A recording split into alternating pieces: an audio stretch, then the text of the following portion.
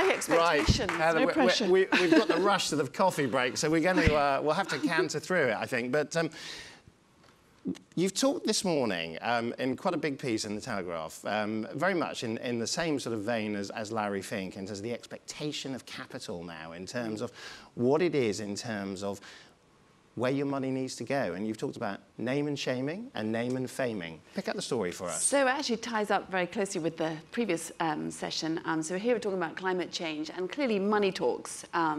Ultimately, investors do have huge power to change things.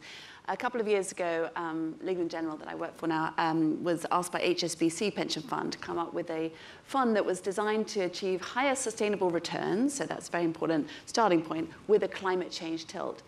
And in the course of that, Legal & General decided to come up with a climate change pledge, whereby we undertook that we would work with what was identified as around 90 large companies across the globe who we thought would have most impact, 6 sectors, not all energy companies, on the transition to a low-carbon world.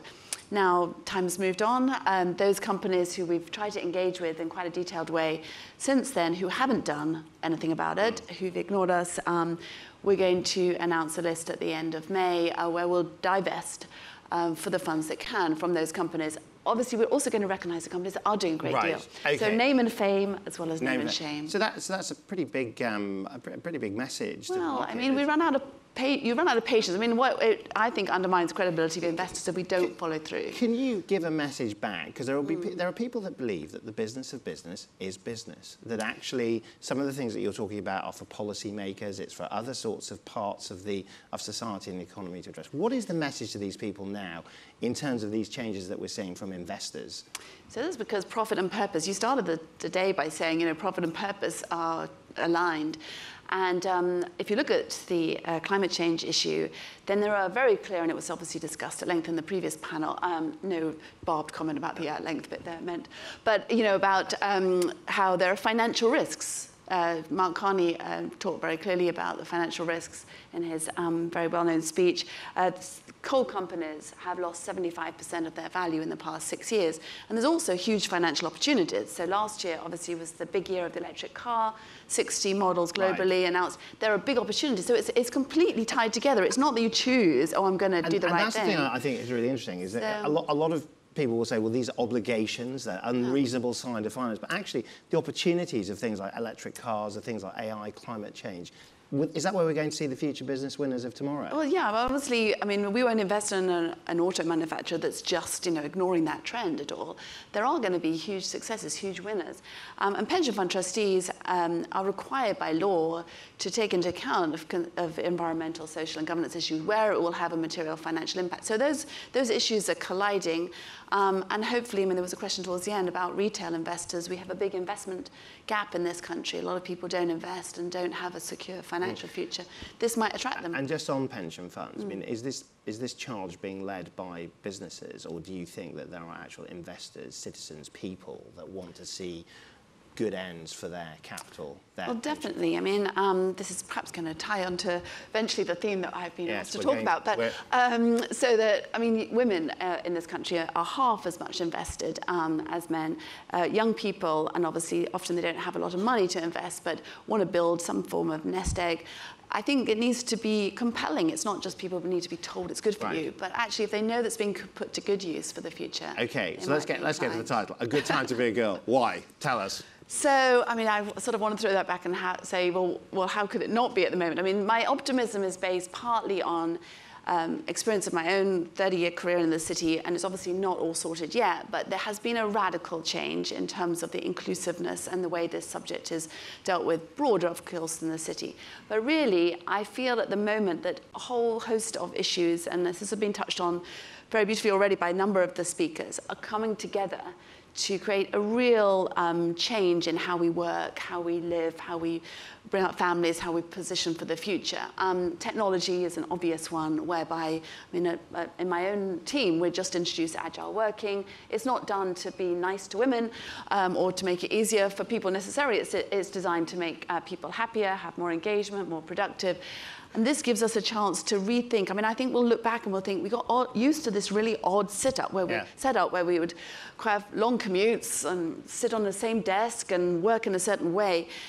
Obviously, there are lots of cultural aspects. I'm not glossing over that. But that gives a huge opportunity to change how we work. Now, when we last spoke, you made the point that because things were changing so quickly and you were writing a book, you were almost having to rewrite it by the week. Give us a sense of the journey, because we've seen so much change in the last 12 months. Give us a sense of where we've come from and perhaps where we're going to. So it's an important point, because obviously the flip side of the coin, people might think, is that we've had a real crescendo of noise around gender equality in particular in the last year, and a lot of it's been very negative. So obviously we've had a lot of exposure around sexual harassment scandals. We've had a lot of, the President's Club dinner here. We've had glaring gender pay gaps.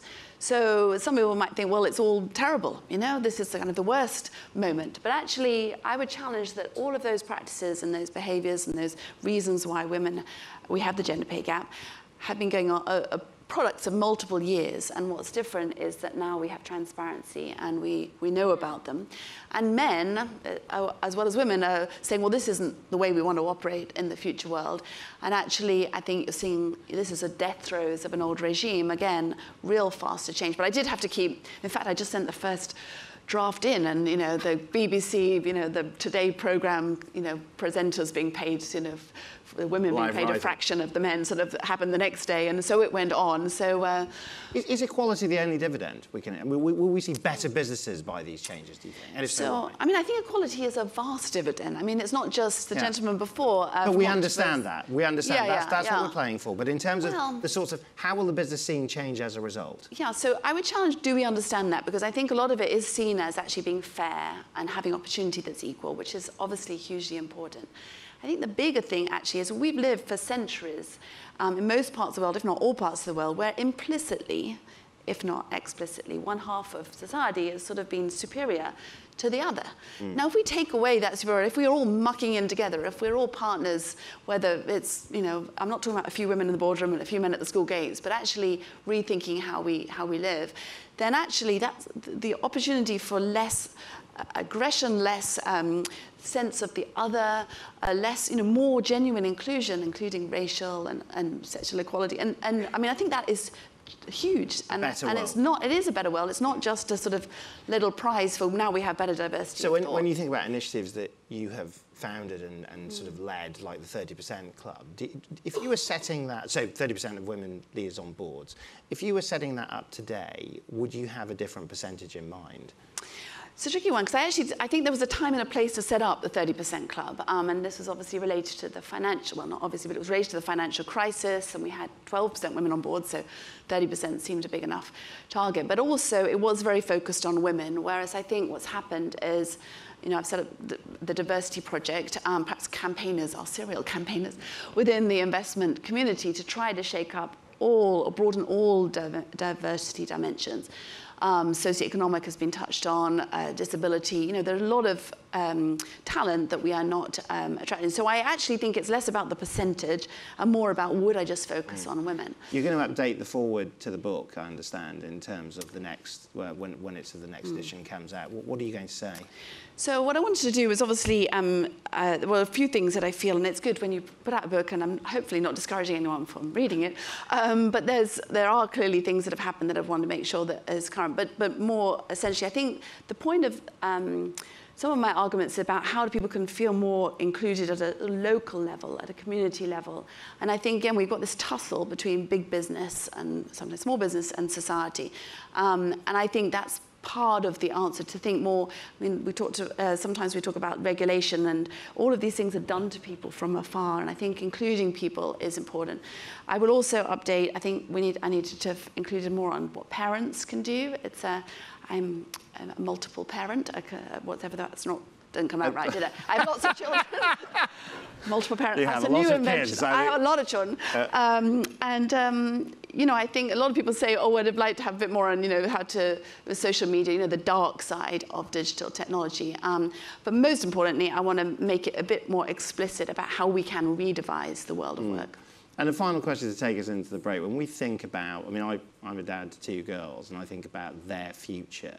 When you start to sort of frame that in terms of the things that we're doing now, how will we look back, and what can they look forward to? Well, I do think we have to make young girls feel very much aware that there is a huge potential for them. I think the danger with all of the media focus in the past few months particularly has been that young women might think, all men are predators, or, not to join a male-dominated profession or industry because they won't be able to get along. And that would be a huge shame and take us off course. So I think making sure that they feel empowered to write their own future. This is the moment when What's young advice people... you give them? I mean, how do we get more people that are going to go down the road that you're going to go? Because they have to be the change makers themselves, don't they? They have to shake up these areas of the economy. So I have met a lot of young people, not just through my own children, but speaking at schools, universities, speaking at university tomorrow, actually. And I'm constantly struck, and you showed it beautifully in the video, the one Young World video, that there is huge optimism and energy young people have. A lot of people feel daunted by the future. I have myself tried to live my life. I've realized I didn't read him early on in life, but came across something that I did quote in the book, which is about your individual capability. And it's a little quote. It's, I am only one, but I am one. I cannot do everything, but I can do something. And I will not let what I cannot do interfere with what I can do. And if we can each say, we can do something and create that world, I feel very optimistic about the young people and see they believe that. They just want to be told they can do it. Helena Morrissey, thank you so much. Thank you. Very good, excellent. Great. Thank you.